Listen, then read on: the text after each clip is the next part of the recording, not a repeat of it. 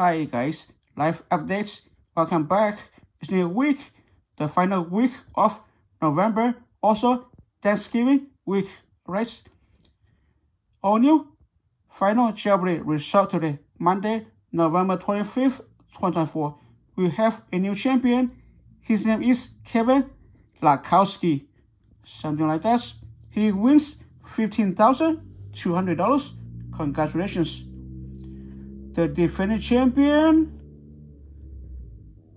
Adam Hirsch, finished second with $14,300.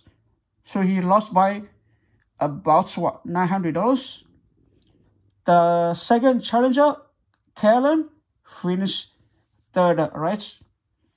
You see now for the final Jeopardy, the defending champion, the new defending champion, Kevin, he actually missed the final Jeopardy. The former defending champion, Adam, actually got the final Jeopardy, but he did not have enough money.